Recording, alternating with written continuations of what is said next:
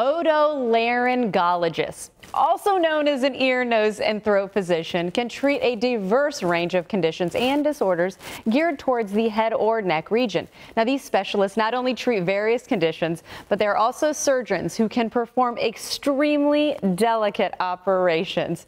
Dr. Kevin Caceres is board-certified ENT physician with an advanced fellowship training in facial, plastic, and reconstructive surgery at AdventHealth, and I'm so glad he joins us today.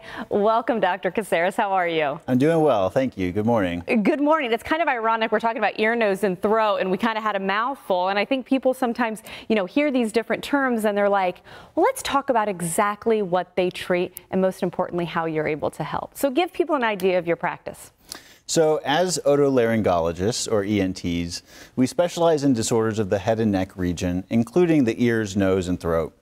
We treat patients of all ages, so from neonates to the elderly, and common conditions that we usually treat are things like frequent sinus infections or sinus headaches, frequent ear infections, frequent sore throats, thyroid problems, head and neck masses, or hearing loss. I am an open book, probably sometimes to a fault here on the Morning Blend, but I was telling you before we got started, I'm actually having these conversations with myself right now. I find myself getting sinus headaches, dealing with allergies, and when do you actually pick up the phone and say now is the time to go to an ENT versus trying to go to your general practitioner?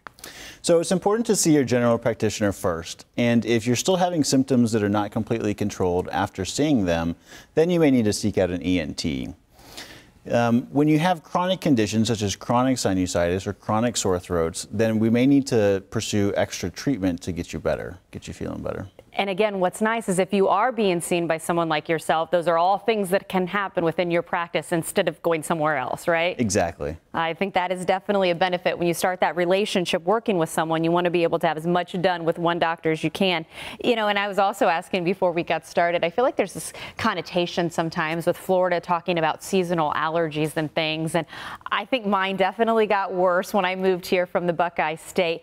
Is that true? I mean, does Florida have more allergens than maybe other places?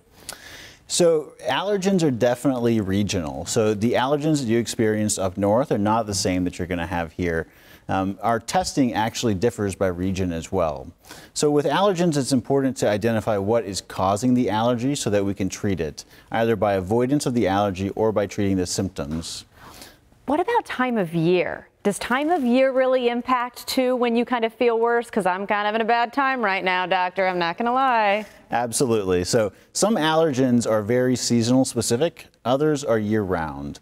So depending on your symptoms and when they occur, then this may point us in a certain direction. And of course, when you do treat people, you kind of already alluded to the fact that sometimes an extra step of treatment like surgery is required. But again, that's something that you're able to take care of.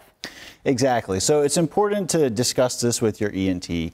So if you're having symptoms that are not completely controlled by medication, then it's important to review the possible treatment options. And things like surgery may be in the works for you.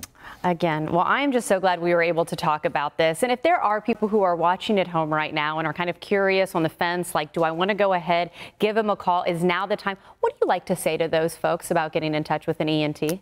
Absolutely. We're always here for you. I like hearing that. And again, I shouldn't say ENT now that I got it down. Otolaryngologist. There we go. If you want to talk with an otolaryngologist or any of the other doctors, of course, that AdventHealth can offer, TampaENTExperts.com, or you can also go to AdventHealth's website as well. Doctor, it was nice meeting you today. You too. Thank you.